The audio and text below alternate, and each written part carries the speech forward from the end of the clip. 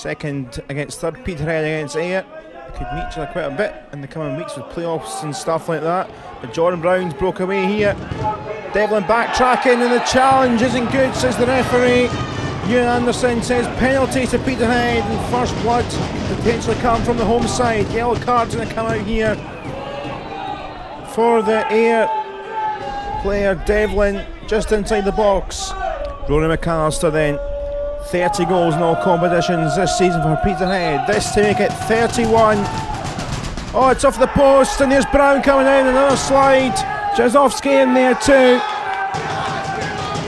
But the initial penalty off the post. That's a rare slip up from Rory McAllister. When Rory McAllister could be in bother because the referee spotted something off camera, while the assistant has Peter Murphy on the floor. I think there may well be an elbow, and well, McAllister looks like he's heading away to the tunnel already, and Ewan Anderson's getting out his 5th red card.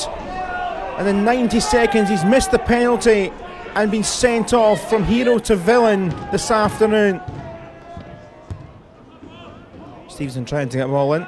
It was 92 seconds between that penalty miss and the red card. And now they put themselves under pressure because on the break here are Ayr with Preston through to McCrorie. And here's Craig Moore, and Ayr have the lead. 24 minutes gone.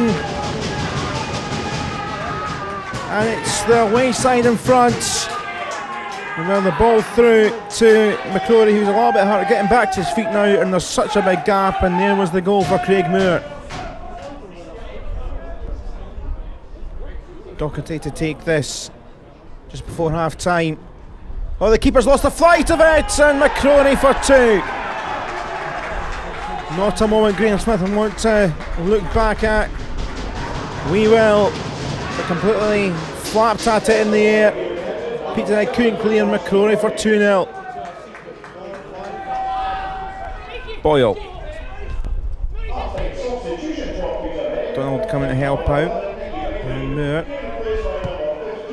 Murphy up long, and there's a chance here. Donald, almost 9 minutes gone in this second half. Oh, it's set up here for Preston, and that finishes it off once and for all. Slick football from Ayr United. It was always going to be bother for Peterhead, who had to play 79 minutes with 10, but ball flicked through, and Crawford on to Preston. 3-0 it is. Smith looking to get us forward. Peterhead looking for at least one back. There's under 10 to go. But Ayr do have it again with Forrest's substitute to win it. Now gets it back in space out wide for Preston. And there is Craig Moore and his second, and Ayr United's 4th. And that will put them 2nd place in League One. And I say these two could just meet again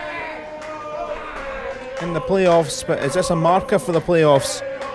Final score at Balmoor, a convincing win, helped with the 10 men of course for Peterhead.